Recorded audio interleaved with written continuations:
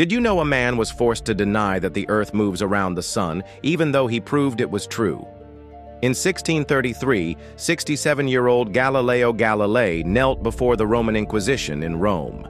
The church held absolute power, and just 33 years earlier, they had burned Giordano Bruno alive for similar beliefs.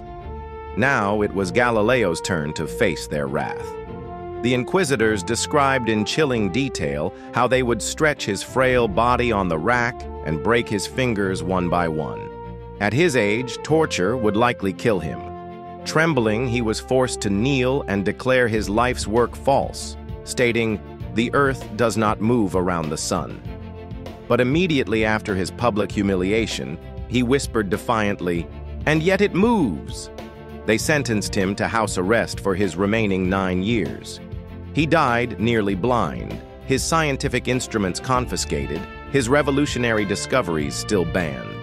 This moment perfectly captured the deadly conflict between scientific truth and religious dogma that would define the Enlightenment.